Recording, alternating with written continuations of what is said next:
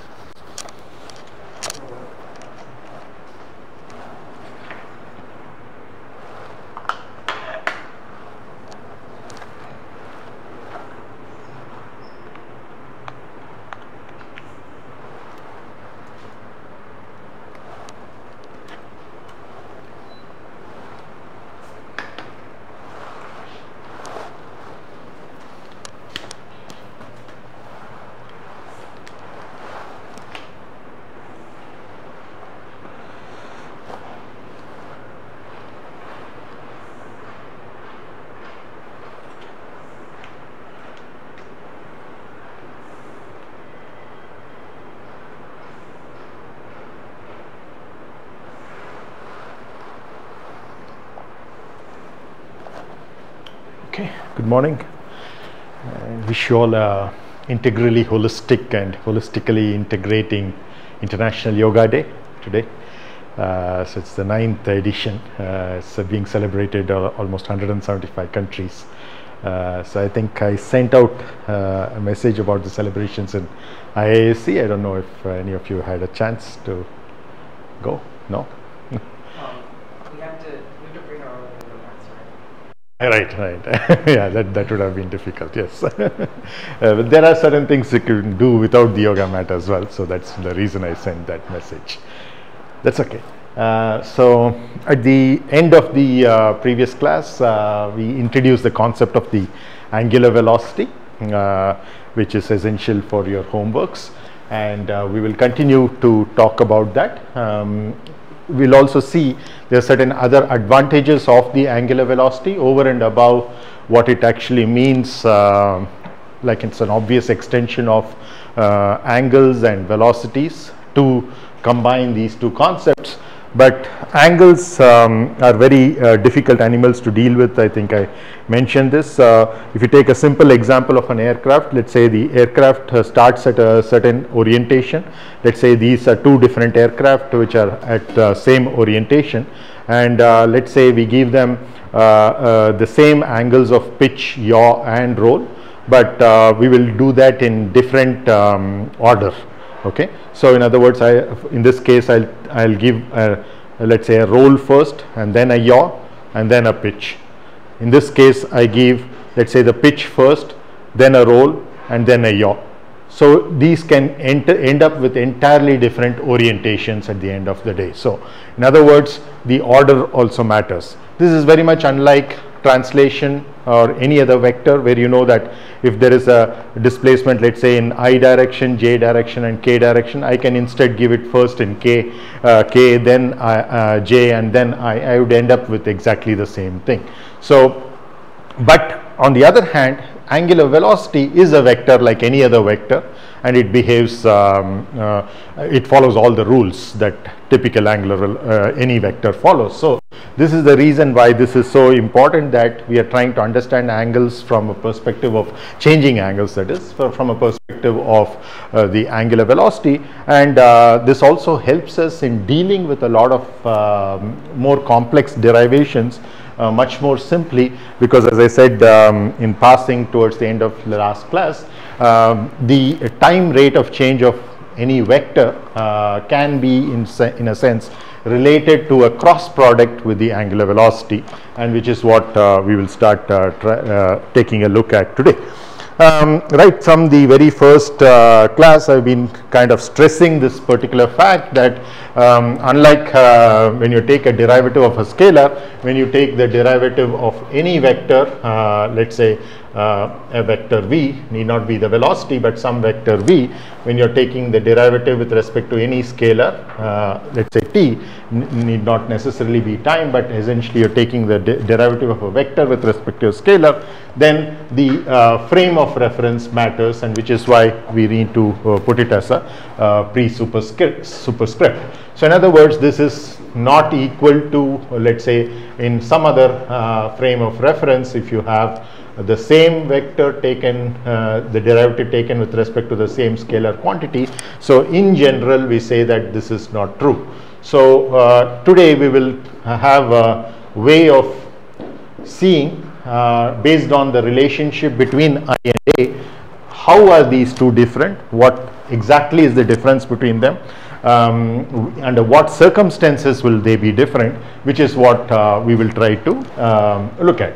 I and A could be any arbitrary frames of reference, and we, as I said, interchangeably use this word frame of reference with a rigid body, and these two are equivalent. So sometimes we could call it a frame of reference, sometimes we could call it a rigid body, which we will use this term quite a bit, so I'll be using the abbreviation RB.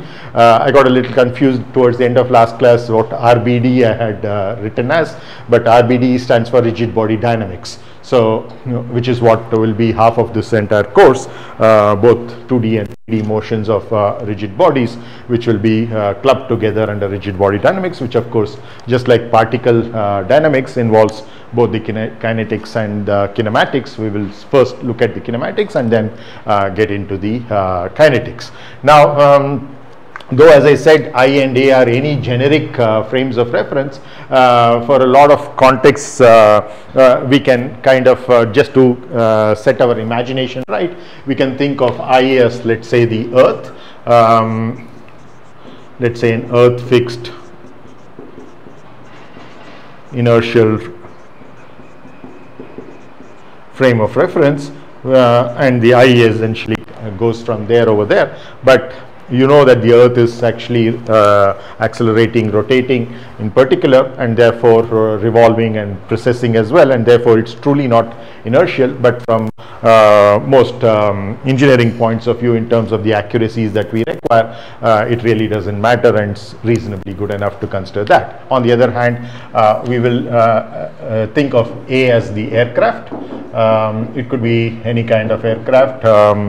Sometimes we're looking at fixed wing, sometimes we'll be looking at let's say helicopter, rotorcraft, but we will see that these terminologies that we are using will kind of can be used in a chain form. So we will start by relating certain changes with respect to a frame I and changes with respect to a frame A. Then we can introduce another frame B, for example, and relate A to B, and eventually therefore be able to relate I to B. So this could be very clearly explained in the case of the rotorcraft, for example, where you have the earth fixed frame, just like in a fixed wing aircraft, you have the aircraft fixed frame. Then also you have a frame that you can fix to the rotating rotor, the main rotor, let's say.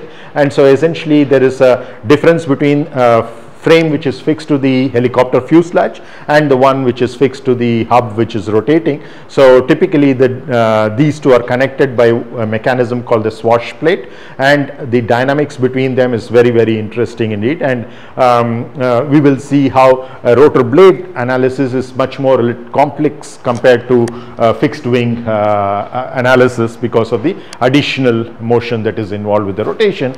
But with these kinds of concepts that we are going to introduce, especially in today's class, we will see that this is something that can be handled very, very easily. Okay, so as I said, we can generalize. So we will typically relate quantities which are connected to each other through what we called as a simple rotation in the previous class, where we are essentially saying that if there is a rotation between two frames of reference or two rigid bodies, or one frame of reference, another rigid body, it doesn't matter.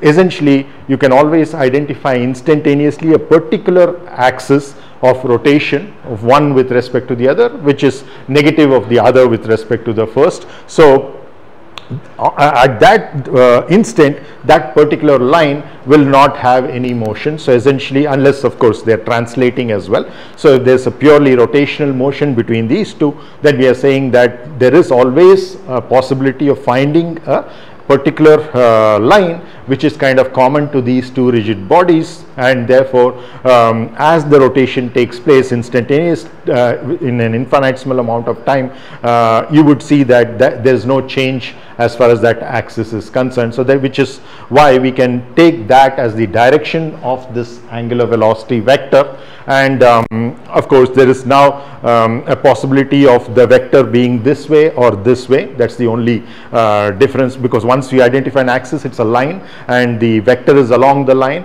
So we need to say whether it is in this direction or this direction. Two possibilities are there, and that we take it as depending upon the angle of rotation instantaneously for a small change in delta t, which direction is the angle changing. So then we use the right hand thumb rule to say that that is the direction of the angular velocity. So this is something that is very basic concept as far as all of dynamics is concerned, especially when we are moving from particles to bodies.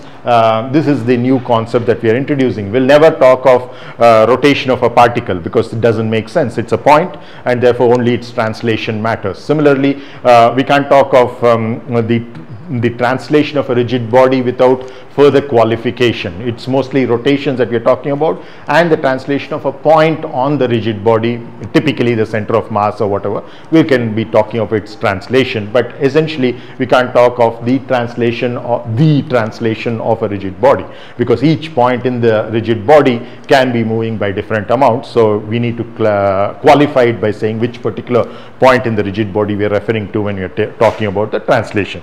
More often than not, the default would of course be the center of mass, and therefore when somebody says just translation of rigid body, they most probably referring to the translation of its center of mass.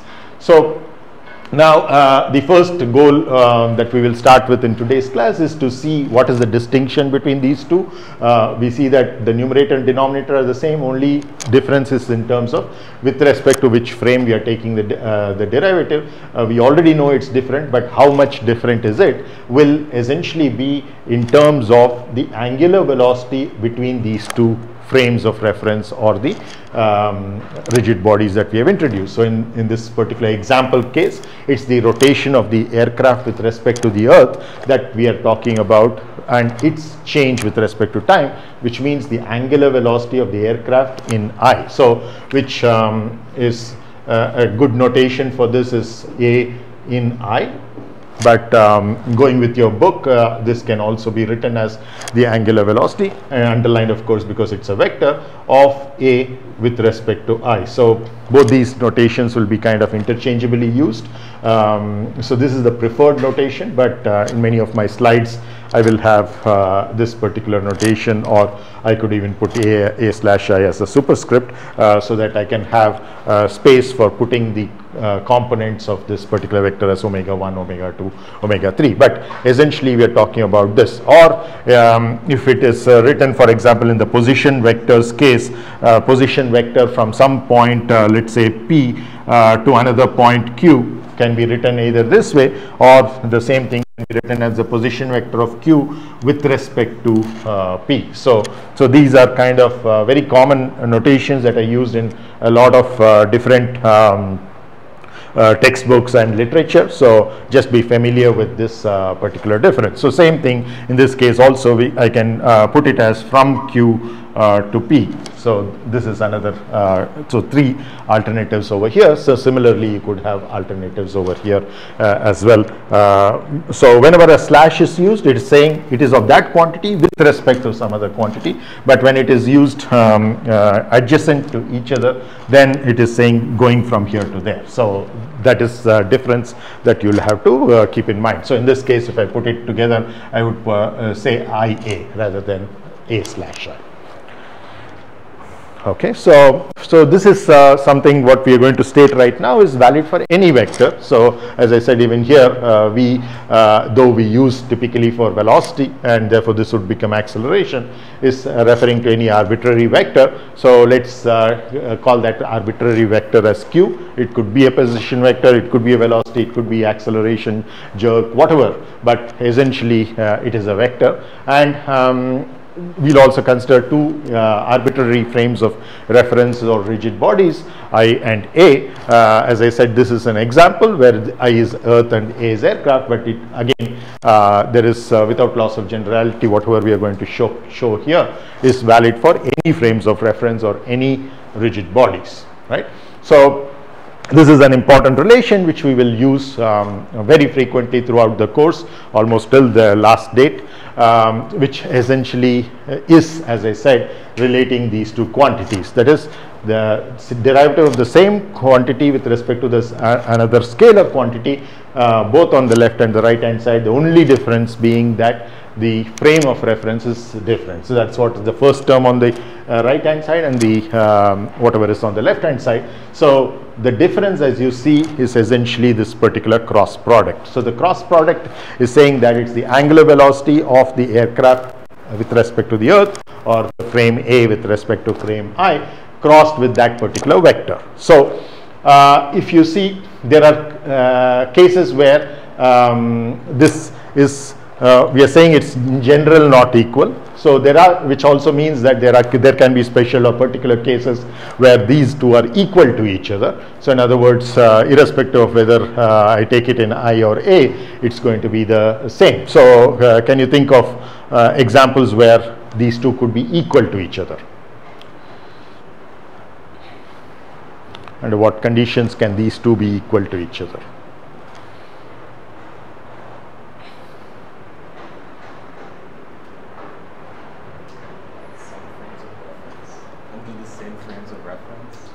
Same frames of reference, yeah, of course, yeah, that's one possibility, yes.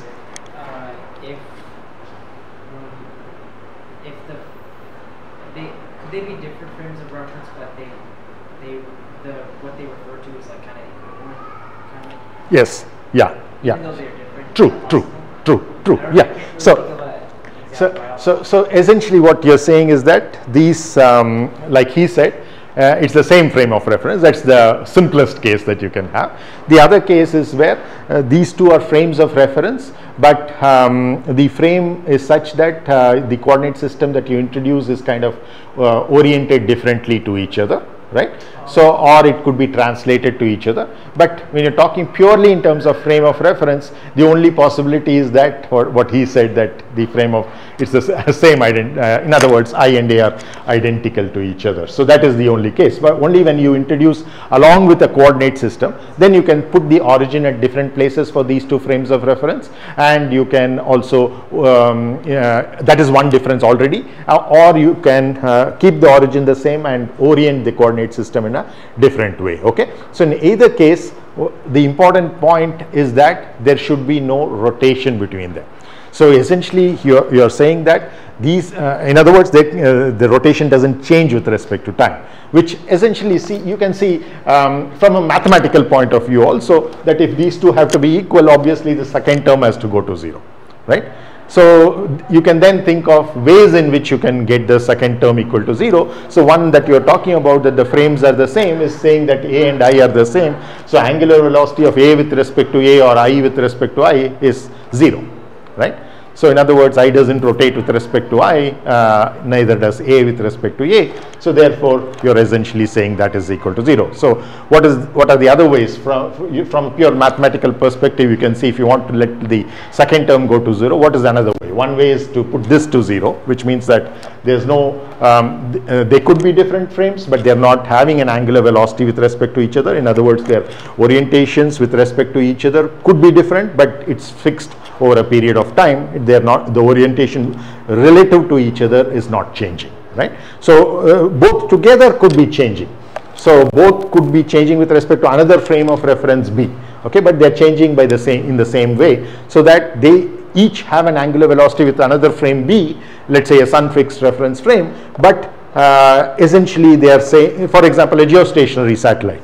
The geostationary satellite with respect to the Earth, they are maintaining their orientations with and even position, in fact, with respect to each other, but each of them is having actually a rotation and angular velocity with respect to the sun or with respect to a zodiac fixed reference frame. So One way is, of course, this going to 0. The other obvious way is if this is 0. So in other words, that's a trivial case where the vector is a 0 vector. So a null vector obviously is a constant first of all and doesn't change with anything. And whether you take the derivative with respect to a frame I or A, again obviously it's not going to change. Can you think of any other way in which these two could be equal?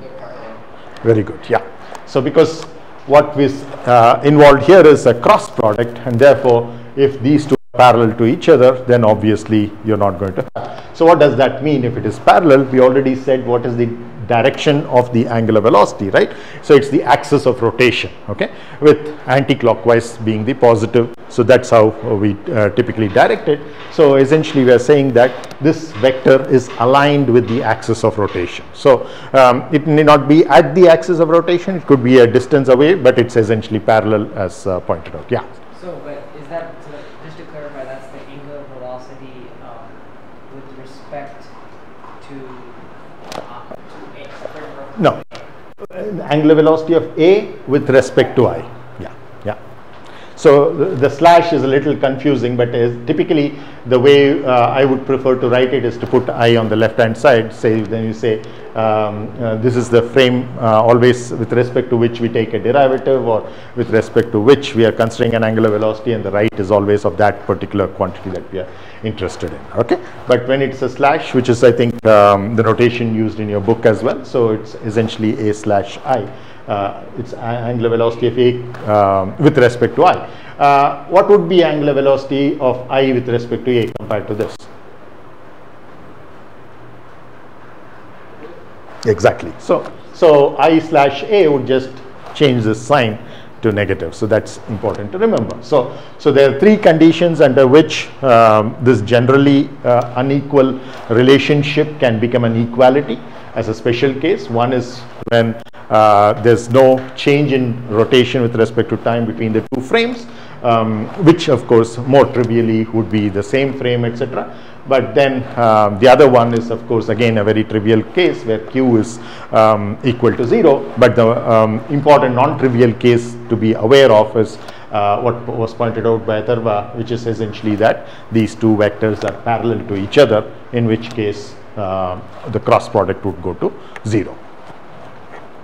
Right. So as I said, keep this in mind, because this is something we are going to use frequently, because this is something valid for any arbitrary vector Q and any arbitrary pairs of frames of reference, that is I and A.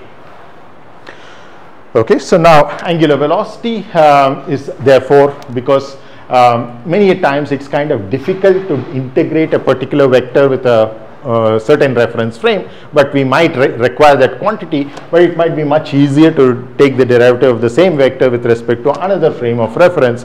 Then always this particular equation comes in handy for us, because then I can easily calculate this, but the difficult thing, instead of calculating it from fundamental principles, I can use this relationship then to calculate it, as long as of course I should know two additional points of information, which is essentially your omega and the ability to take its cross product with that vector whose derivative we are interested in. So the key to differentiation of vectors in rotating frames of reference is that in addition to providing information about the rigid body's angular motion, it is giving us this particular equation as a tool to take derivatives in other frames of reference which we might not know the derivative, or it might be difficult to get the derivative.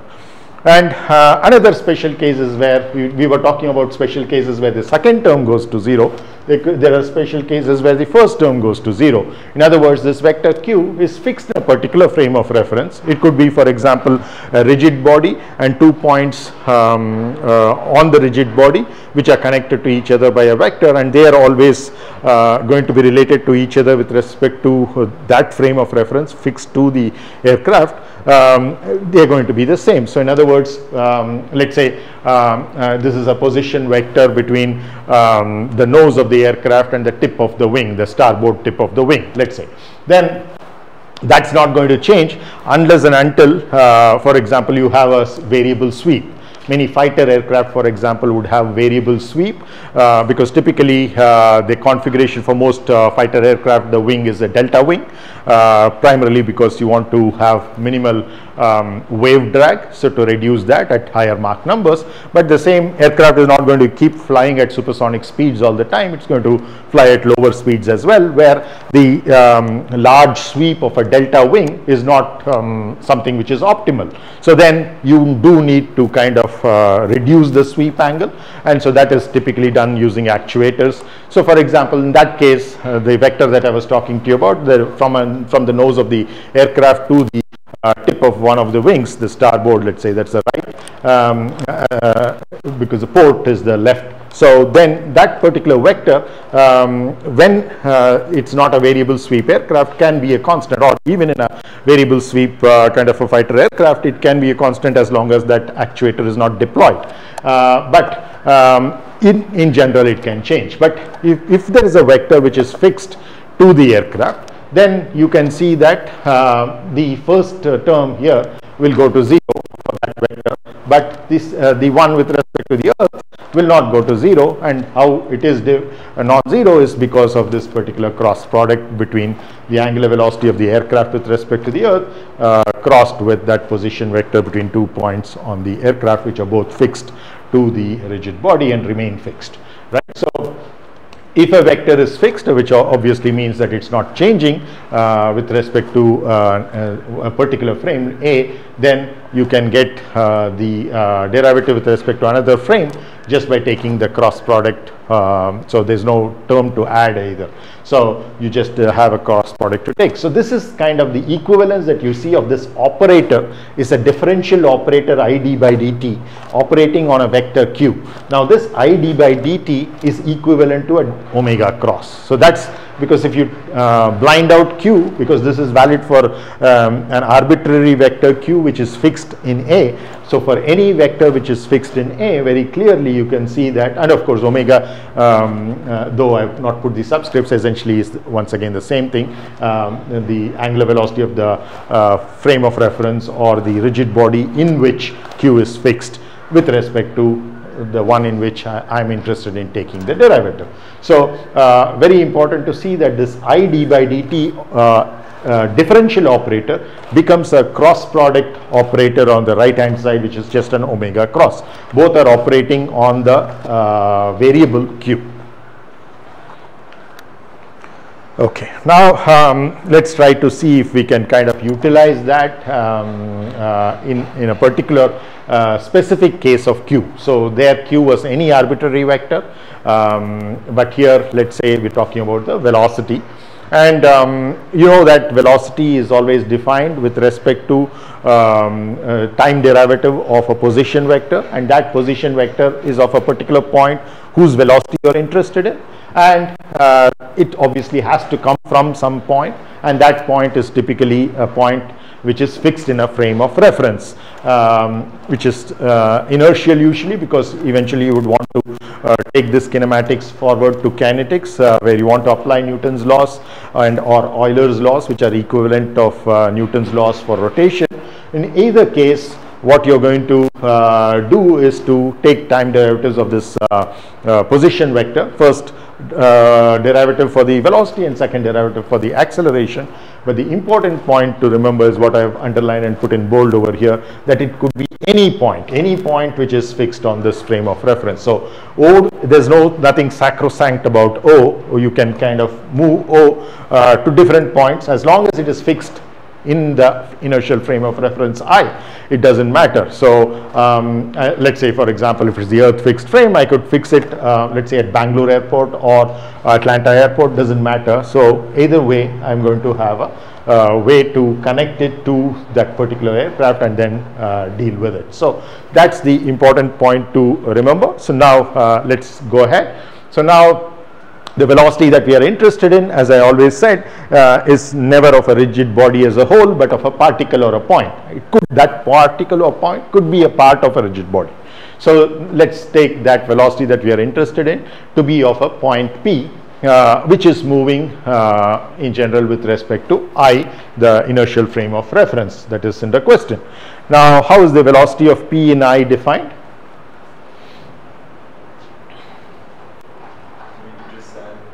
Yeah. Like it's defined by the time derivative of displacement, which is defined by the inertial frame of reference. Right. Time derivative of the displacement. So can you qualify that displacement? Yeah. Oh. What do you mean? Like What is the displacement that you're talking about? position? Yeah. Position vector, right? Yeah. So position vector, because you're interested in the velocity of p, it's obviously the position vector of p, but with respect to what? Inertial frame of reference. A point in the inertial frame of reference. So with respect to O, which could be any arbitrary point fixed on the frame of reference, right? It's the displacement from O. That's correct. Yeah. Though we use this word displacement quite often in structural mechanics kind of a course, here we are more talking about the position vector, because essentially we're going to utilize the natural coordinate system or the intrinsic coordinate system that we talked about in the previous class. So whenever we are doing that, it really is useful to think out in that way, right?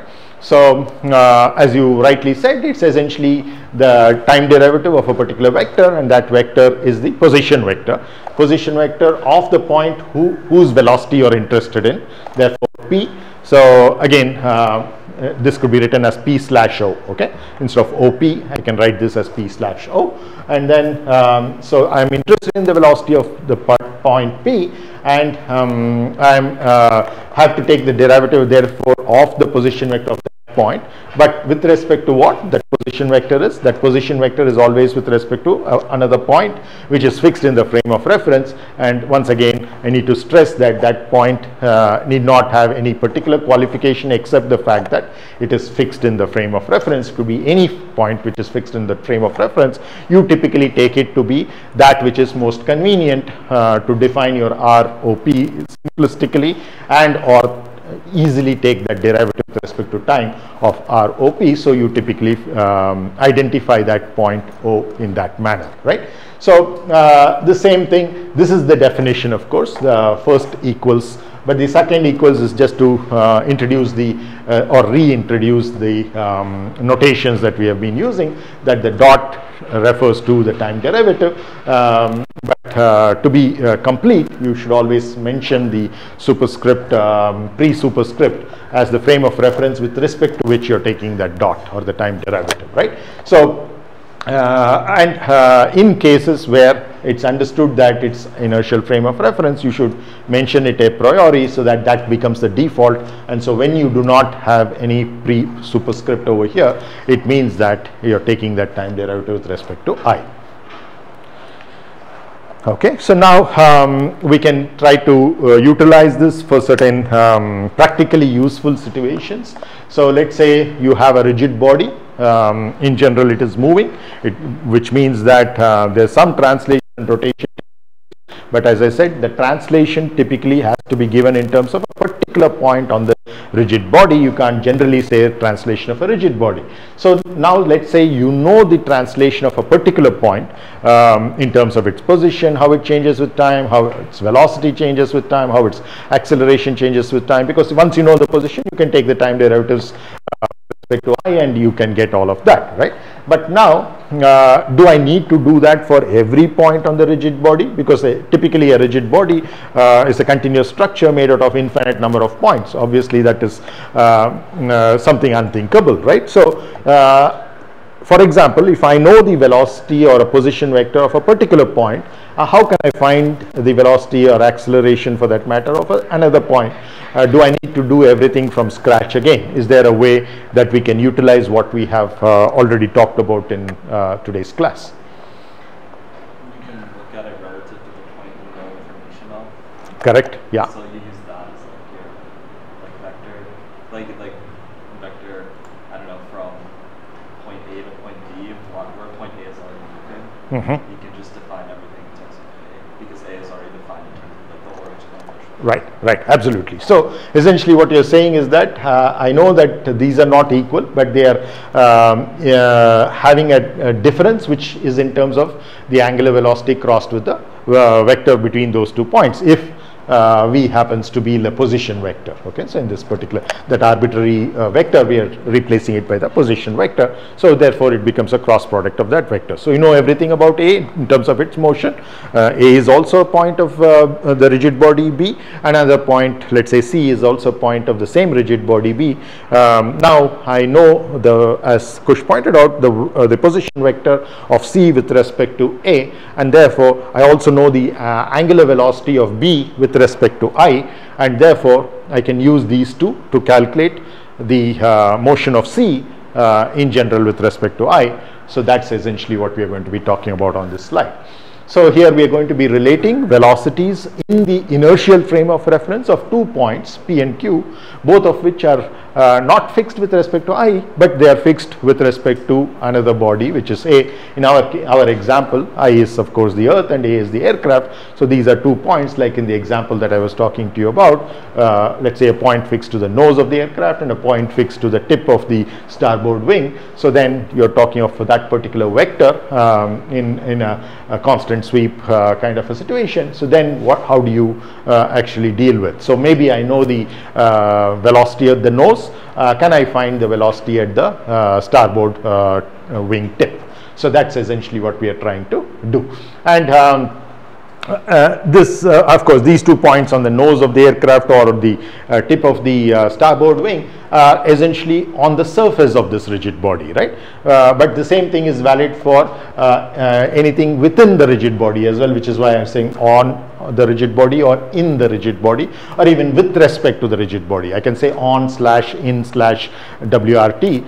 with respect to the rigid body A. So all of this is kind of valid. Okay, so as long as that point inside the aircraft is also kind of fixed with respect to the aircraft, it's not moving. It's, let's say, it's not a particular passenger's body part point, or let's say a cargo inside or something, unless it is of course locked on to the floor in some way through a particular phase of the flight. So this is essentially what we are talking about, the relationship between the velocities of a point whose motion we are aware of, and the velocity of a point whose motion we would like to know are not aware of. So this Q, for example, in our example that I've been illustrating, I've been repeating, is Q could be the nose of the aircraft, and P could be the tip of the starboard wing. So I want to find velocity of one point on the aircraft which is fixed to the aircraft with respect to the velocity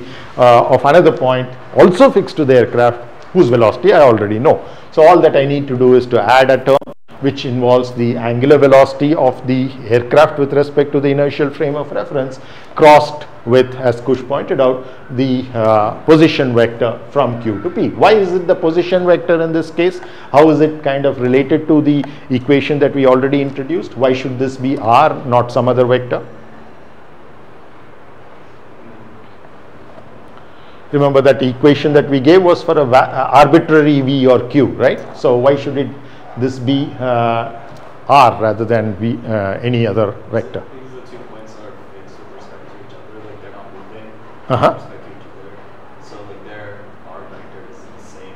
Yeah, no, let's just recollect what we wrote over there. So we had said that I of dq by dt is equal to A of the same derivative, dq by dt. And then I had added the second term over there, which is the angular velocity of A with respect to I crossed with Q.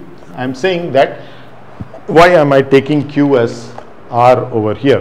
What has changed so that I've taken this particular Q as R over here? Yeah, Siddharth. Is it because Q is any vector on the on the frame of reference, but R is between the 2 points?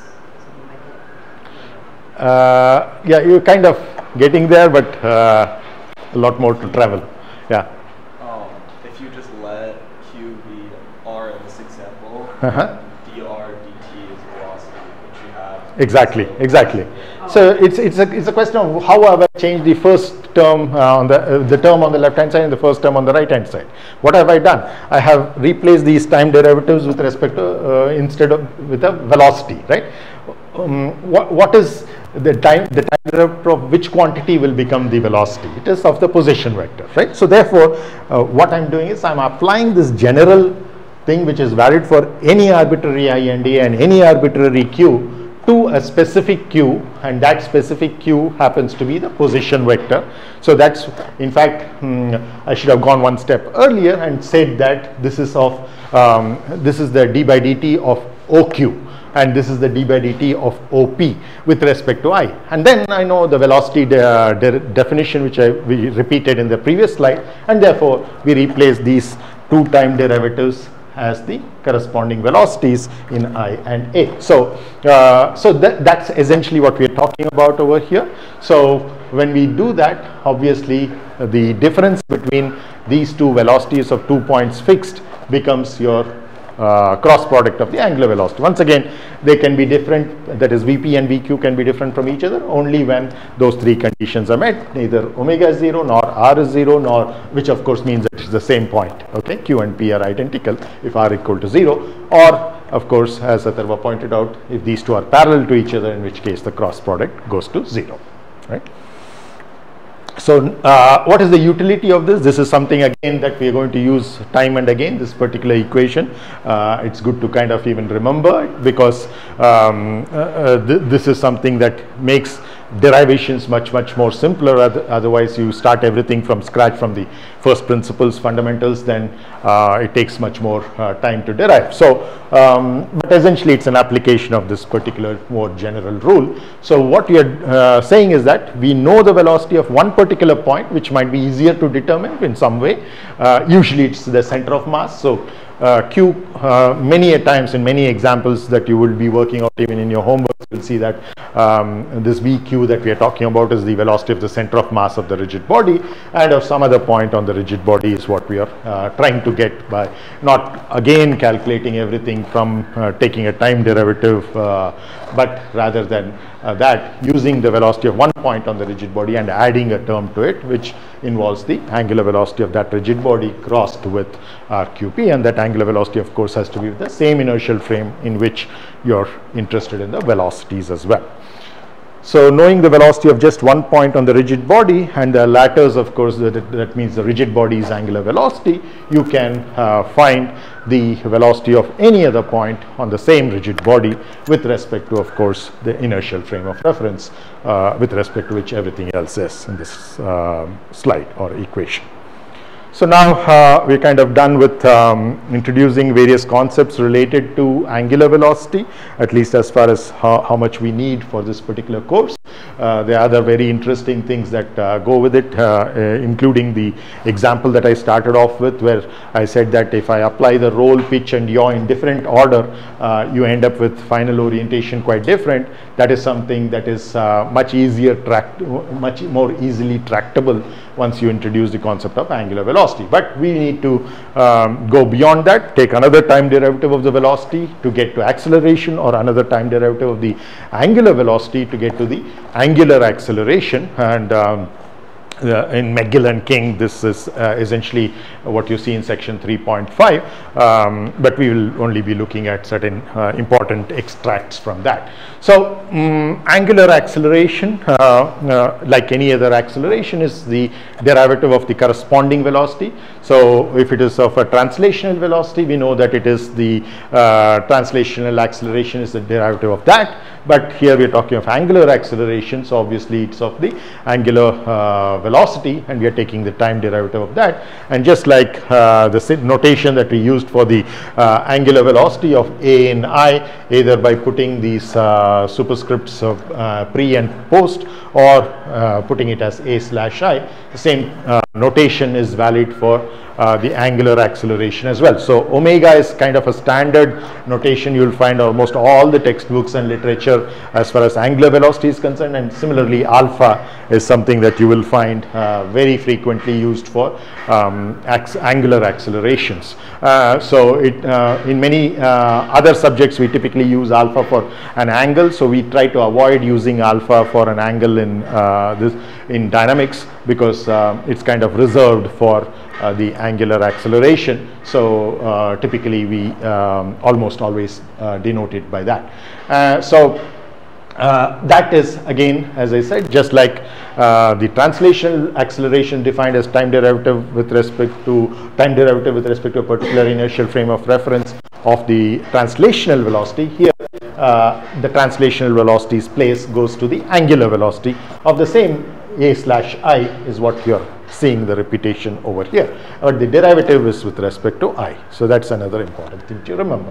Just like to get to, but remember, there's no such equivalent of taking the derivative of a theta vector to get to omega. Unlike in a position vector, remembered for translation, there was a two-step process. We went from position vector, took its time derivative to get to the velocity vector, took its time derivative to get to the acceleration vector, all time derivatives being in the inertial frame of reference. Here, we are only talking about the second step, that is going from angular velocity to the angular acceleration. We didn't talk about going from a theta to a omega, okay? So, which is, as I said again, because theta behaves not like a vector, much more complicated animal to deal with. So, we just introduce the angular velocity concept in a much more simplistic way by saying there is a common line between the two rigid bodies which are rotating with respect to each other and changing their orientation with respect to time, and we call that the axis of rotation. And then we said that either the angular velocity vector could be on this way or that way, but its magnitude, yes, we defined it as a dot. So we said that omega is theta dot, right? So, so the overall theta that is there, which is some kind of a combination of your pitch and yaw and roll. So there is a certain combination that we are talking about. That theta, which is along the resultant direction, which is essentially what we are talking about. But that resultant cannot be so easily found unless we introduce certain concepts related to rotation, like Euler rotation or Rodrigues rotation, etc. So then, but those are little more complex compared to what we are used to with vectors, right? And again, in terms of the shortened notation, once again, a d by dt is a dot, and wherever you don't put the prefix, the default is understood to be I, but I would prefer that you always put it so that it's kind of explicit and you know what you're actually doing, right? So then this is something very interestingly valid irrespective of whether it's a 3D motion or a 2D motion. So 2D, and in many cases this pure rotation problem can be dealt with as a 2D problem, because once you have identified the axis of rotation, which is the direction of your omega vector, so then you see that perpendicular to that axis of rotation or the angular velocity vector is a plane, and the motion is essentially taking place in that plane because the rotation is entirely in that particular plane. So it's not happening perpendicular, because otherwise the angular velocity vector would change. In problems where this is changing with respect to time, again the analogy you can remember is in terms of the binormal that we introduced. We said that when you're talking of a natural or intrinsic system, we had two vectors, tangential and normal. In addition, we introduced a binormal. For 2D motion, that binormal was kind of not very useful because it's always constant, always perpendicular to the plane in which the 2D motion was taking place, right? So same thing here also. You can see that once you have identified the angular velocity vector, it's somewhat like the binormal vector in some sense. Binormal is more with respect to space. This is something that we are talking about with respect to time, and this angular velocity vector will then reduce a lot of 3D problems of pure rotation into just a 2D rotation problem, as long as you're able to identify the actual direction of the angular velocity. Okay, so that's why this particular equation is valid both for 3D as well as 2D motion. Okay. Now the simplest case is, of course, where you have identified that axis of rotation, introduce a Cartesian or let's say a cylindrical coordinate system such that you have the rotation along k. So in other words, you introduce after identifying which is the axis of rotation, then you introduce the new coordinate system. Along that axis of rotation, we introduce k hat and the unit vector, and which means that of course that's the z coordinate parallel to that, right? So then of course all of the rotation is happening in the xy plane, that is the I hat and j hat direction, and therefore material points are changing with respect to that. So then it's very, very easy to express the angular velocity as its magnitude times the direction, the unit vector, right? So the magnitude is theta dot, which is some form, as I said, of a resultant of all the thetas that can possibly be taking place, and then you have k hat. Okay, in many problems that you will see in the homework, etc., this theta dot is directly upfront defined for you in a very simple kind of a rotation about, for let's say, of a motor about an axis, etc., and so then it becomes straightforward to write this. But this can be done even for the most generic case. That's the most important thing, just that it becomes a little tough to determine a priori what is this k direction, which is the axis of rotation direction. Therefore, you need to sometimes deal with a little more complex situation. But many cases that you will see in your homeworks as well as through the course will involve simple rotations where you can identify the axis of rotation, call that as k hat, so that all other particle or point motions or translations that you're interested in will all be in the along the I and the j, right? So then once that is there, it's very clear that your k hat is not changing with respect to time.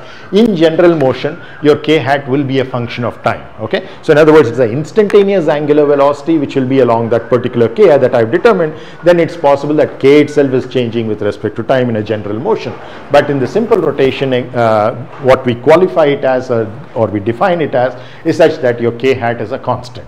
Only theta dot is a function of time, k hat is a constant. So in other words, this vector, the angular velocity vector, is having a constant direction, but it can have changing magnitude, right? So when you have that, it's very easy to take its time derivative to get to alpha by using this particular equation on the top, and alpha just becomes theta double dot times k hat, right?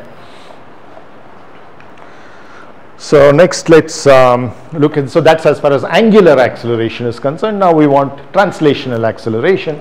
So this is of any point, and this point as could be either a particle or it could be a point which is fixed in a particular frame of reference or a rigid body. So this, for this point P, which is moving in a certain frame of reference I, we already defined this velocity of P in I, just repeating an equation which we saw even in today's class, where O, as we said, could be any arbitrary point which is fixed in A. So now we want to obviously move from this velocity to the acceleration. So obviously it's just a time derivative of that with respect to the inertial frame of reference. So how do we go about defining this acceleration of P in I? It's quite straightforward. It's id by dt of that particular quantity, but we also want to take advantage of some of the things that we have already learned from the point of view of angular velocities and angular acceleration, so that we don't need to kind of recalculate everything from the fundamental or first principles, right? So that's first of all the definition. We'll go to that utilizing the angular velocity and angular acceleration in the next slide. But if you look at it, it's kind of identical to the earlier definition.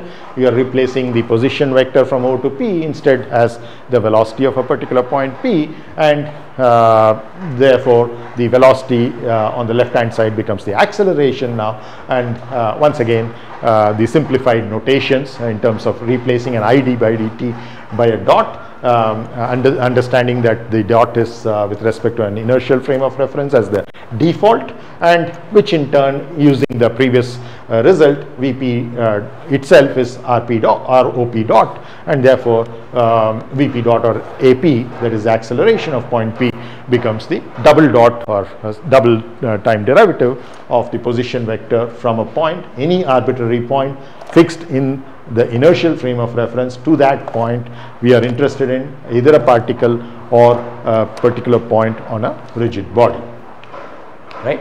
So now there are certain problems in which you will find that there are 2 points fixed on the moving rigid body. Again, the same example that we were considering, the nose and the starboard wingtip. So let's say P and Q are the names given to those 2 points.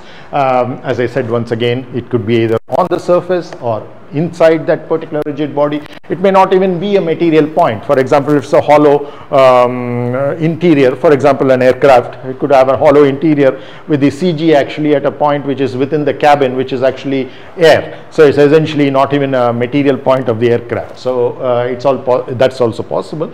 And also you can just think of it as some point which is kind of related to that particular aircraft, which is also moving along with the aircraft, some kind of point outside the body as well. So either on the surface, within the surface, or even out of the surface, but essentially it's fixed with respect to a particular rigid body A, right? In our case, the aircraft. So Now the useful thing, of course, is that not only velocities but even accelerations of these 2 points are related. Already we have seen this huge utility of the concept that we introduced, that if we know the velocity of one point, we can get the other one without going to fundamental principles, but by just invoking the angular velocity of the rigid body on which these 2 points are fixed, right? Same thing we can do with accelerations. That's the purpose of this slide, that we can do what we did with angular velocity with acceleration, just that the expression is going to be a little more complicated, because not only going to involve omega but also alpha, which we just introduced the angular acceleration as well. So you're going to have more terms. The velocity had just 2 terms: the velocity of the point whose motion we know, plus the angular velocity crossed with the position vector from that from the known point or point's motion which we know to the other point whose motion we are interested in and we don't know. So that's that cross product is just one additional term that we had, but here in the acceleration we're going to have 2 additional terms, and this is going to run in parallel to what we derived I think in the early part of his last class, where we talked about the different kinds of accelerations involved without a double dots, that is the centripetal and the Coriolis. So something similar to that you will see over here as well when we get into the acceleration. So already we have shown this, that the from the velocity of a point whose motion we know q, that we can get to the velocity of another point on the same rigid body, both being fixed, p and q being fixed to that rigid body a, I can get the velocity of that. And once again, remember that the default here is that there's a pre-superscript of I, so both these velocities are with respect to the inertial frame of reference. Right now, the only difference between those two is just in terms of the cross product of the angular velocity of a in I with the position vector from q to p. So this order is very important to remember. So even though this is a result that we are just getting from the previous slide, remember that it is q to p. Okay, so not p to q. If it is p to q, then this would become a negative sign. So it's always from the unknown point or point whose motion is unknown to the point whose motion is known. Okay, so the other way around, right? So it's from the point whose motion is known to the point whose motion is unknown. So keep this order in mind. Yeah, it's always going from the known to the unknown, so essentially from an input to an output. So that's a mnemonic that you could use. Okay, then the final result for the acceleration is all that you do is to take the time derivative of this particular equation with respect to I. What do you get when you take the time derivative of Vp with respect to I? Obviously you get Ap with respect to I. Similarly, your Vq just becomes Aq. Now the more non-trivial case is with the second term, because it involves a product, in particular cross product, and we have seen that when we have vector cross products and take a time derivative, it is something similar to uv. You're taking a derivative, becomes udv plus vdu. So you have a product rule, but retaining the type of product, that is the cross, it remains a cross. Okay, once a cross remains a cross, and so that's essentially what you're talking about. Second term, very easy to see, it's the time derivative of omega with respect to I, which we have already defined as alpha, which is the angular velocity, irrespective of whether it's a simple rotation or not. Remember, so this is a generic thing, that omega dot is equal to alpha, just that omega dot, omega dot, that is alpha, are all much easier to get in the case of simple rotation, because your the direction is not changing, only the magnitude changes. So you can put that in terms of a theta dot and a theta double dot. But this is a more generic thing. Even when there is no simple rotation, you're not your axis of rotation is varying with respect to time. Even then, both of these equations are valid. Right? So obviously the time derivative of the second term in the first equation is going to give you 2 terms, one where you take the derivative of this, which is over here, and where the second term remains as it is, and the other one where you keep this as it is, that is omega, and then you take the time derivative of this. Now time derivative of this we have already shown is just an omega cross rqp, the first term going to 0 because q and t are both fixed on that particular rigid body. Therefore, the time derivative of rqp is with respect to a, the frame a, is 0. So that's why you have only one term. You don't have another term which would have come for an arbitrary vector over here, right? So it just becomes omega cross rqp. Now, if you look at it from in terms of comparing with, let's say, the polar coordinates or even the cylindrical coordinates that we introduced, then you see that there is a term there we were talking always about in terms of a theta dot squared, right? So theta dot squared, which was associated with the radial direction, was essentially coming from the centripetal acceleration, right? So something similar to that. Remember that in a simple rotation case, your omega will be theta dot k, right? So this will be theta dot k and this will be theta dot k. This is a cross product. Will this go to 0 because both are parallel? Atharva?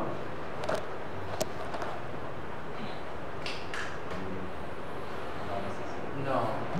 Yeah, yeah, right. So why not? Because there is a third axis that you can have it. So if you have W cross R, that reveals like perpendicular axis. W cross that perpendicular axis can be another perpendicular axis. Right, right, right. So that's the right reason, but it also goes with the bracketing that we have over here, right? So if the brackets were over this, then obviously it would go to 0. It's just that this operation has to be done first a priori before you get into that. So then therefore the result of what is in the bracket will be perpendicular not only to r but also to omega.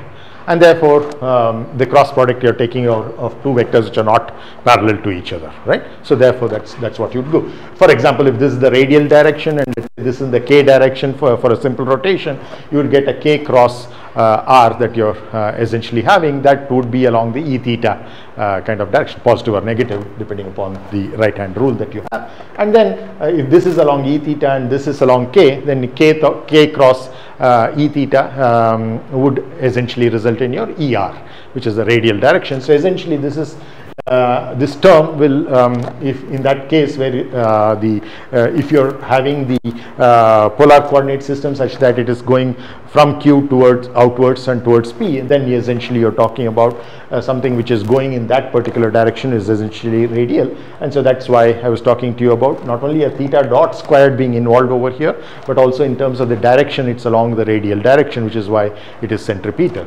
But can you recollect the difference between centripetal and centrifugal that we talked about in terms of the sign, which direction it goes? One goes radially outward or inward? They're just negatives of each other because they're different opposite frames of Right, right. So from this sign over here, can you kind of recognize this to be centripetal or centrifugal?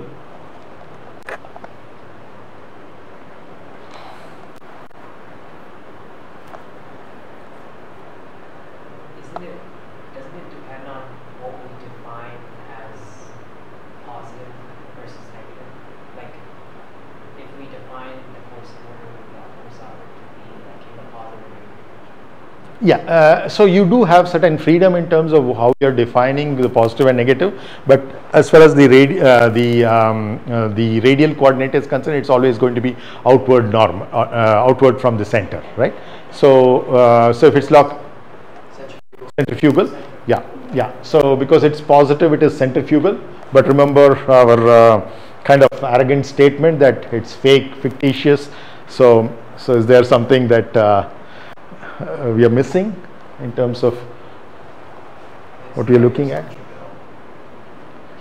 Negative centripetal, yeah, it's one way of looking at it. But is it really going to remain positive after you take these cross products?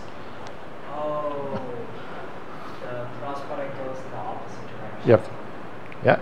So because this is involving, let's say, a k, positive k, crossed with a radial direction, outward radial, which is positive r. Okay. So then you have to use the right hand thumb rule to get that, and eventually, of course, again use that when you're taking omega crossed with that, right? So you will see that for simple case we will show that indeed it's negative. So once again it's the centripetal, not the centrifugal. So we weren't all that wrong, at least we haven't been proven wrong as yet, right? So then this is an important term that we were not aware of earlier, which is coming primarily because of the angular accelerations that is involved, which is a concept that we introduced just now in our previous slide. So now what is the utility of this? Very similar to the utility of the first equation. We said that if we know the velocity of one point, the other point's velocity, any other point's velocity for that matter, every point on the body can then be calculated by adding simple cross products of the angular velocity and the position vectors to those points whose motion we are interested in, from the point whose motion we already know. Yes, sir. So what if the frame of reference is moving? Like, what if the frame of reference is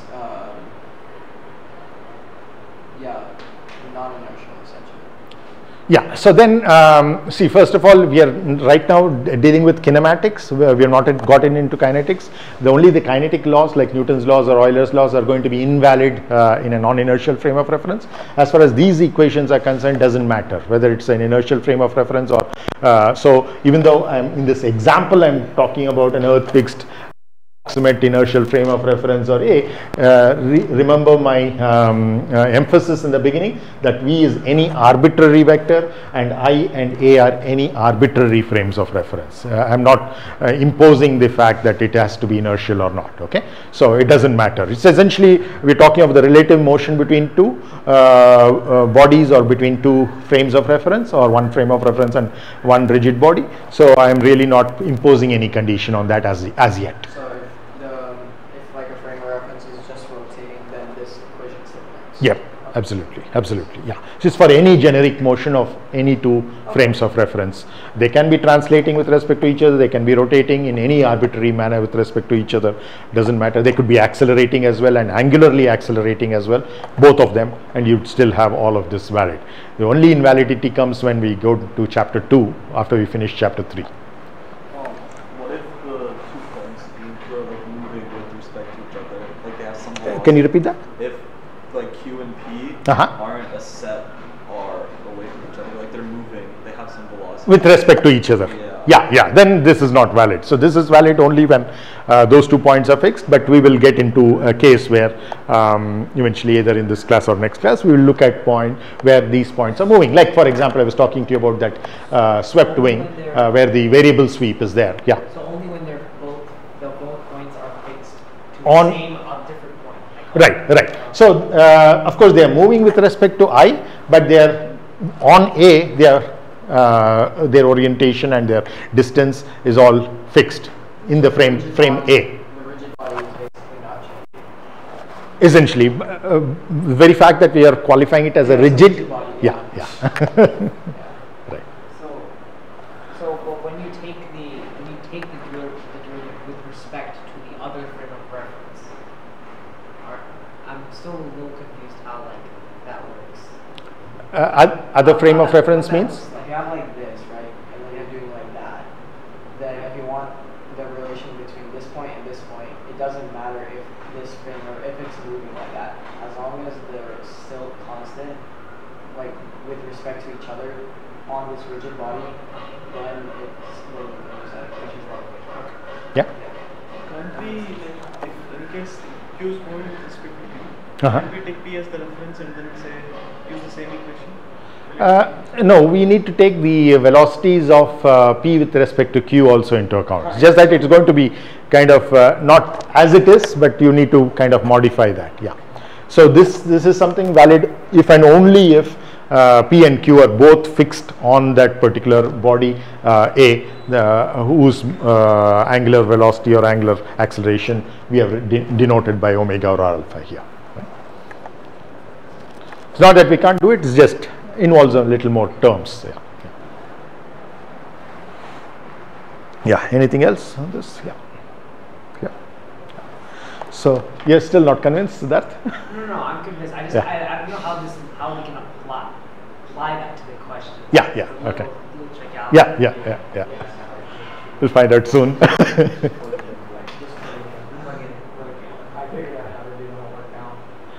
Okay. Okay. Because like that's this, I kind of understand using these equations. But Uh-huh. like, what exactly are we doing when we're doing this? Also, this kind of Yeah. proves like if Q and P are at the same point, then the relative vector is 0. If the relative vector is 0, every term goes to 0, Zero. except Yeah. for the first one, Yeah. which means the acceleration So is the same. So you just AQ. prove.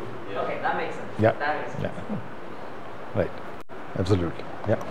So that's the whole idea of this. Knowing the acceleration of one point, that is Q, we are able to find the acceleration of any other point, because P is any other arbitrary point which is also fixed on the same rigid body. But of course, you need two pieces of information. Unlike here, you need just one piece of information. It's the angular velocity. Here, you need both angular velocity as well as the angular acceleration. Of course, if you have one, you can figure out the other by taking the time derivative. Now, this is what we were talking about. The second term in the acceleration, that is your omega cross, within brackets omega cross RQP. It's essentially, I think I already asked this question, so in terms of sign, and therefore we will look at it more explicitly in the next slide. Yes, Just to Satan. clarify, this will, if you have the angular acceleration and velocity of P, and then you want Q, this will give the angular acceleration and velocity with respect to the initial frame of reference, right? Yeah, yeah, Wait, yeah, I thought absolutely. it was if you have the angular velocity and acceleration of the rigid body, not of the point. Like the omega and alpha are of the body, right? Yeah, always, always. Okay, so this is an important point to remember, that when you're talking of angular motion, rotations, we can never talk of the rotation of a point. It doesn't make sense, right? A particle can only move; it cannot rotate. So that's by definition, because it's having a zero size, right? So zero size, there's no point in rotation, right? Just like an axis or a line cannot rotate about itself, but it can rotate in other two directions, right? So a rotation about itself doesn't have any specific meaning. Yeah. Right. Yeah. Yeah. So let's go to the next slide. Yeah. So this is 2 points fixed on the rigid. So essentially, you're kind of getting down to a special case of what we did in the previous slide. We were talking of general 3D motion. Now we are talking of 2D rigid body dynamics, which is where, of course, you're going to talk of simple rotations, and therefore you're going to have an angular velocity which is given by omega equal to theta dot times k, where k hat is not changing with respect to time. It's a constant, and therefore all the motion that you're interested is in the ij plane or the e theta et plane, or if you're looking at natural or intrinsic coordinates, you're essentially looking at the et hat and the en hat plane, not in the binormal direction eb hat. Okay, so let's try to simplify the equations that we already have. So for 2D rigid body dynamics, your angular velocity and the angular acceleration in the z are both in the z direction, that is k hat is the unit vector along them, while the position vector of all points that you're interested in,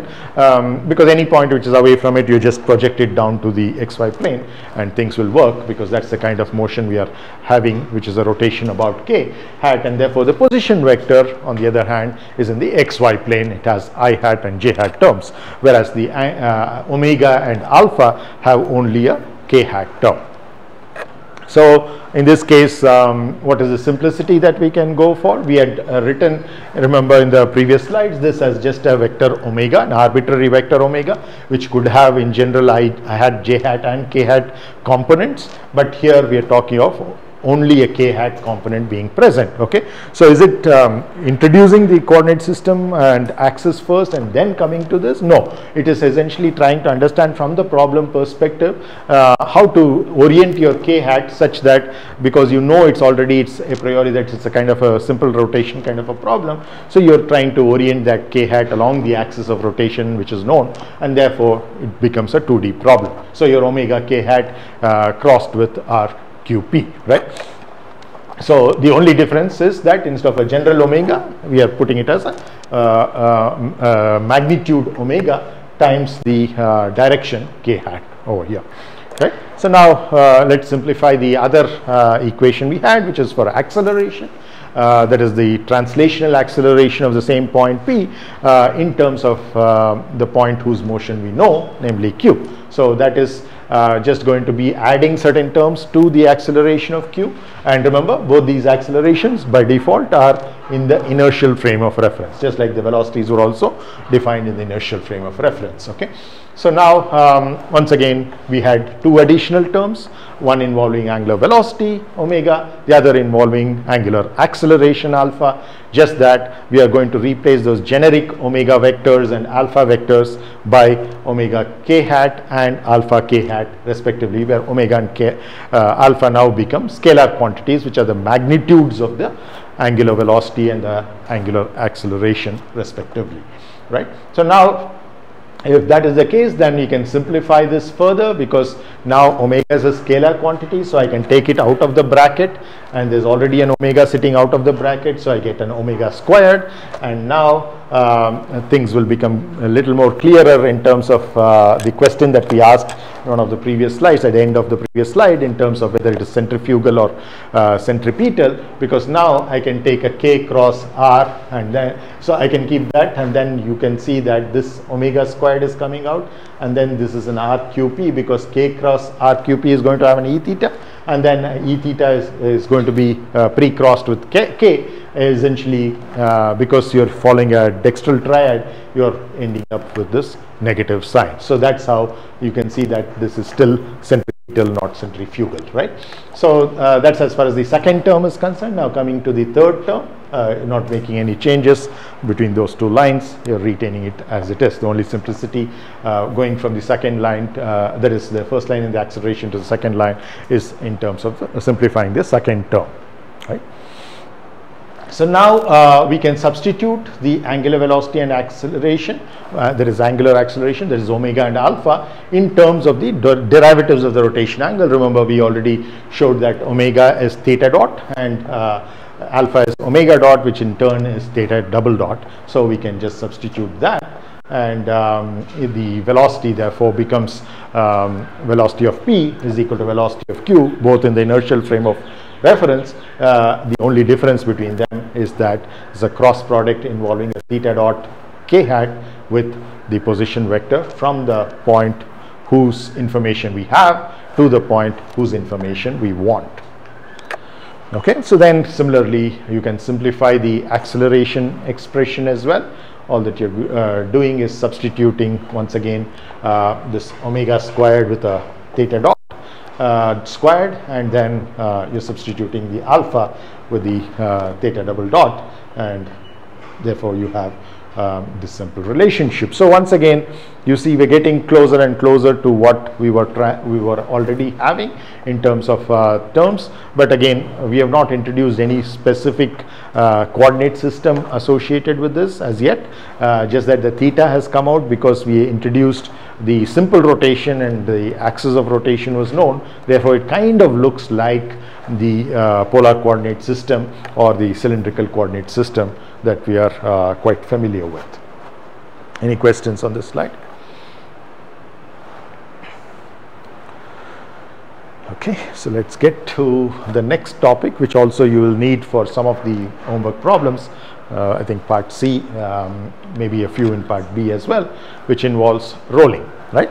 So rolling is something that you're kind of very familiar with, rolling a ball or rolling tires and things like that. And of course I'm talking in front of somebody who's a specialist in contact mechanics, but I'm talking of very fundamental things over here, so hopefully I'm not making a mistake there. So rolling essentially involves certain basic principles of contact, and when you're saying there's no slip, essentially you're not skidding. For example, when you're having worn out tires, or you're driving over a wet road or a icy road, so essentially there's a possibility that there can be a skidding that is happening because the friction is kind of too low to handle that, and therefore either because the tire is worn out and therefore the coefficient of friction has come down quite a bit between the tire and the road, or the other way. So essentially you are talking of no possibility of skidding or slipping.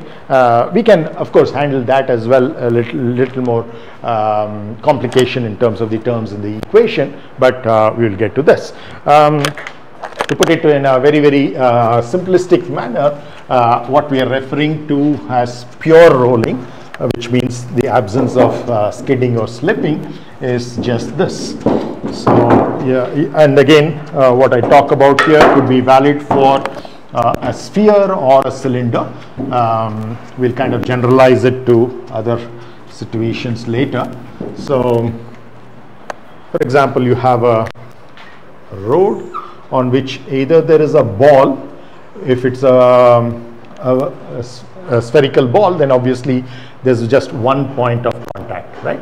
On the other hand, if it's like a tire or whatever, there's a line contact that is there between the surface over here and the tire. Now, suppose I call this point the center of the either the sphere or the cylinder as let's say C.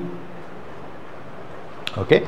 Now there is a point of contact over there for a sphere and a line, but since we are taking a cross section of that, even if it is a cylinder, we are just interested in one particular cross section, so therefore this just becomes a point, right? So now there's a point P. Even though it's the same point, distinguish it as belonging to the tire road. So essentially I can call the same point as P when I am talking about this, or a P prime when I am talking about it as belonging to the horizontal surface that I am talking about over here, right? So now let's say I set this in motion to roll. So it is rolling and moving forward. So there can be rolling with skidding and slipping, or there can be rolling which is what we call as pure rolling. Okay, so when you say pure rolling, we are essentially this is equivalent to saying no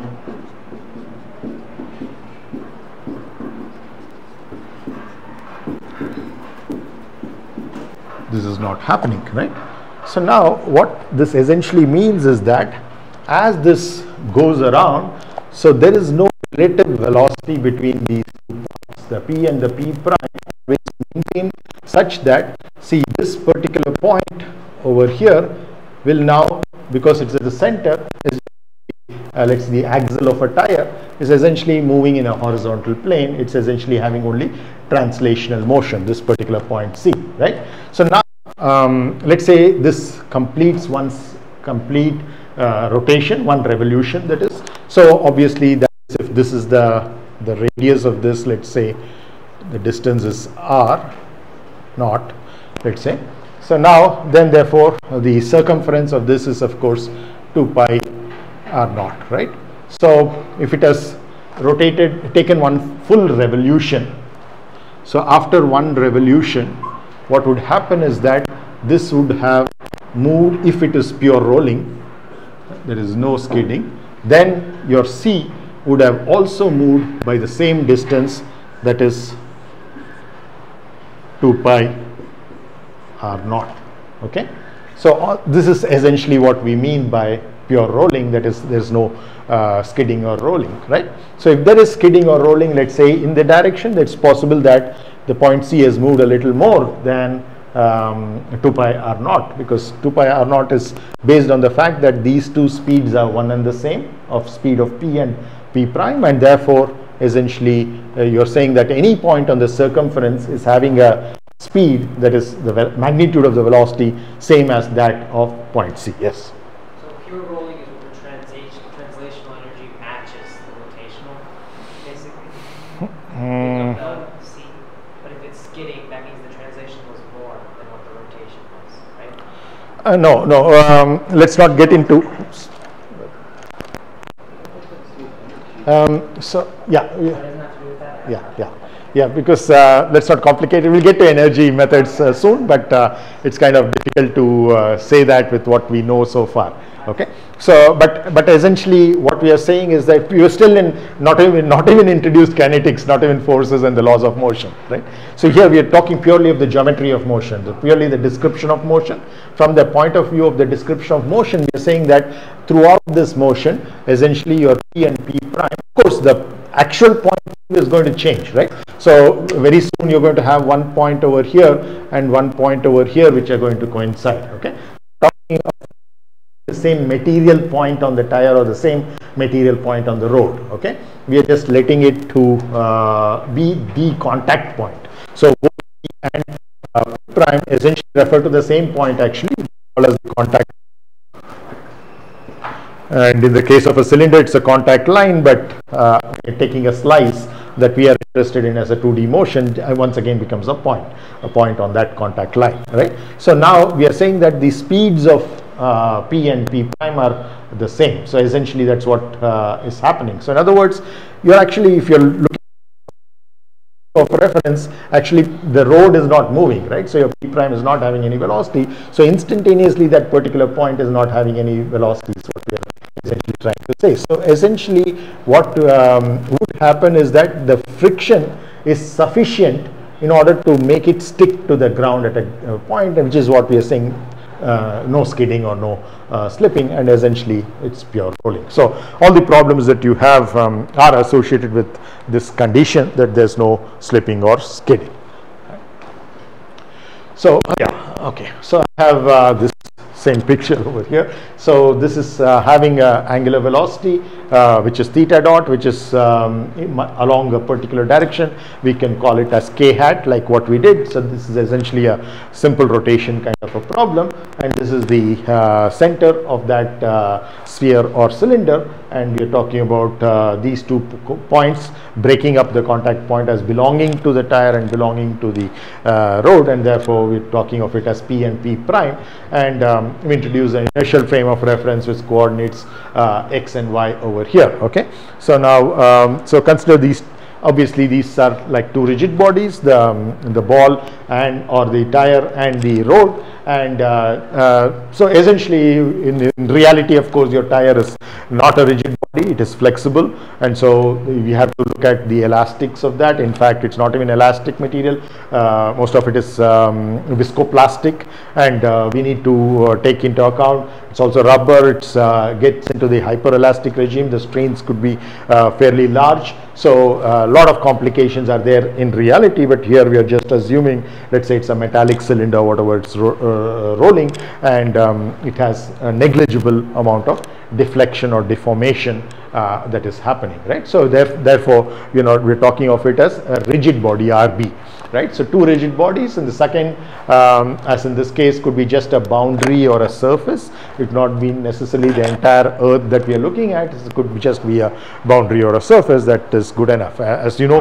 for a frame of reference, you don't even actually require a rigid body. It could be any massless imaginary structure as well, right? So, but the important thing is that what I have underlined there, that they are in continuous contact, okay? So in other words, these remain in contact all the time.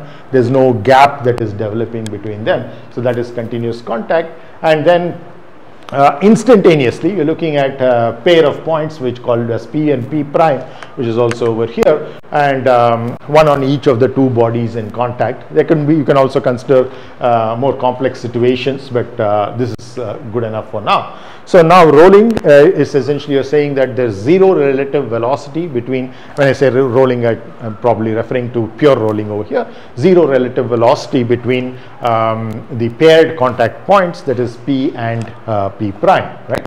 So now if it is slipping, then obviously that condition is violated, and therefore you have a non-zero relative velocity between those points P and P prime. Would you like to qualify anything on this? Yeah. Yeah, okay. So let's continue with this, just a few minutes. So for single rigid body, rolling on a non-moving surface that you see over here, because this road is not having any velocity with respect to this XY system. Of course, with respect to a sun fixed or a zodiac fixed system, this would have, it would also be moving. So here is a single rigid body, that's namely the ball or the tire, rolling on a non-moving surface.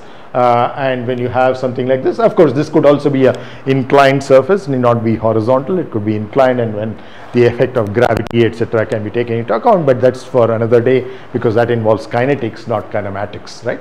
So rolling. Now, zero velocity of the surface contact point. Even for this case, of course, the forces are involved. We'll be talking of the weight and therefore the normal force that is coming from the road onto the tire, and then the frictional force, which is kinetic friction coefficient mu k multiplied by the normal force, etc. But again, all of that is beyond kinematics, which is what our focus is on right now, keeping things simple. Okay, so zero velocity of the surface contact point. So because P prime is not having any velocity, therefore P cannot have any velocity. Essentially, you're saying that it is zero, right? The actual contact point, that's instantaneous, of course, because the very next instant it has a certain velocity, right? So the actual contact point may change with respect to time, and in fact does, especially when you're having pure rolling, and one full revolution, every point on that surface of that circular surface gets a chance to be in touch with the horizontal surface, right?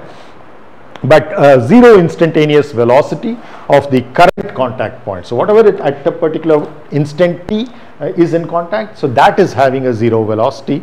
It's essentially, we're talking of the relative velocities, of course, over there, right?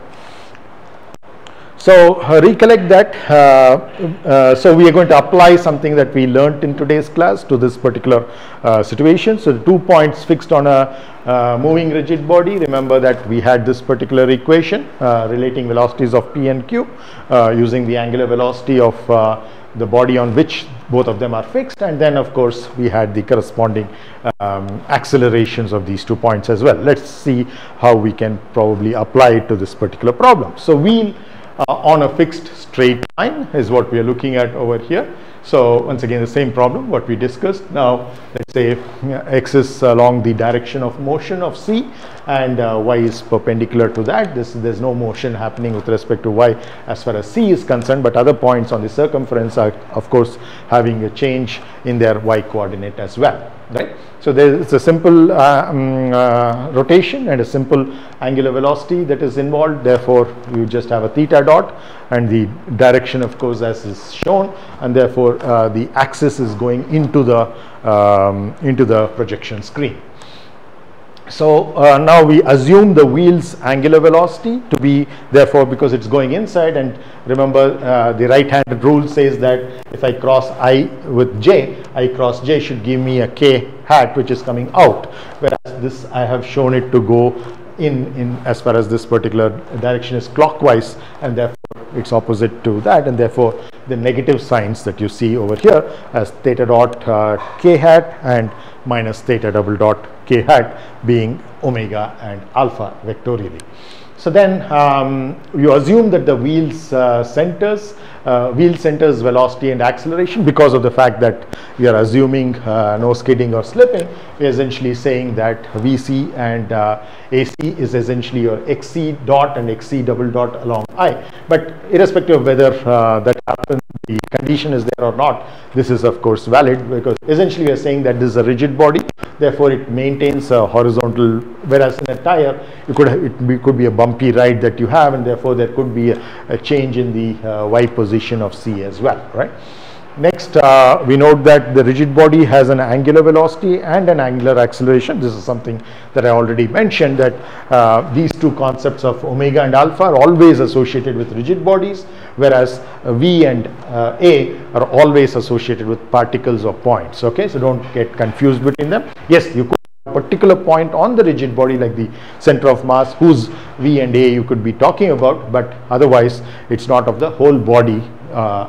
So I can't say, for example, here that VC and AC are that of the wheel. VC and AC are not of the wheel. It's of a point on the wheel, which is the wheel center, right? Similarly, I can't talk of omega and alpha of C. I have to talk of omega and alpha of the whole body, which is what, which is the wheel in this particular case. Okay, so so don't kind of mix these up, which is kind of common for students who are just being introduced into dynamics. So just be aware of this potential error. Okay. Now the default units of angle, what do you typically use in the case of most engineering problems? If nothing is said, that which is what default means, what would you typically use as the unit of an angle? Radians. Yeah. So most of the equations as we write are kind of unsaid. It is essentially valid only when it's radians. Otherwise, you'll have to bring in the factor. For example, if it's in degrees, you'll have to have a 180 by pi kind of a multiplication or division, depending upon what you're dealing with, right? So now rolling wheel on a fixed straight line, continuing the same problem. So the rolling constraint, of course, is that the relative velocity you're talking of, that Vp is equal to 0. So when we do that, that is instantaneously that Vp equal to 0. So your rolling constraint relates the velocity of the center of mass, that is point C, to the wheel's angular velocity, which is your theta dot, right? So very clearly you can see that therefore your xc dot is equal to r times theta dot. And when you have this, you can see from a vectorial point of view, want to write it, you know that this is I hat because VC is along I. So that is essentially what we're having. So essentially it's coming from a cross product because your theta dot is along K and R is along negative Y over here, and therefore that's the cross that you're having, and therefore between K and J, and therefore you're ending up with an I. So you can look at it from that point of view as well. So it's R theta dot times I, and therefore when you take the second derivative, because we have said it's a rigid body, therefore R is not changing, therefore only theta is changing, I, J, K are also not changing. So I remains, R remains, and theta dot becomes theta double dot when you're talking of the acceleration of that point C, right? So once again, this is under the rolling constraint, and integrating the constraint. So you see that if you try to integrate this first equation that you have over here, it's a time derivative on both sides. So obviously you have to introduce a constant of integration that goes without saying. So essentially you're establishing your reference point from where you're measuring the distances xc. So now, so again, so this is acceleration of the rolling wheels contact point. So we're just taking that last expression. So once you do that, so this is remember the assignment that I already gave you is made out of 3 parts: part A, part B, part C. But part B had only 3 questions. So just to be fair, I thought this is a simple additional derivation over and above what we did in the previous slide. So this is the derivation I want the person who's not doing any problem in part B to do this. Okay, so so yeah, it's not very difficult, trust me. Yeah. So it's just a takeover from what we, because all the problems anyway will involve what we have learned today and also what we learned in the previous class, but this is kind of straightforward going from the previous slide to this slide. Anyway, I'll be sharing the slides as well, so just see how we can do it. Whoever's doing part B, whoever's doing part B has to use this derivation. Yeah, absolutely. Yeah, so next class we will get into kinetics. So introduce the laws of motion. Yeah, thank you.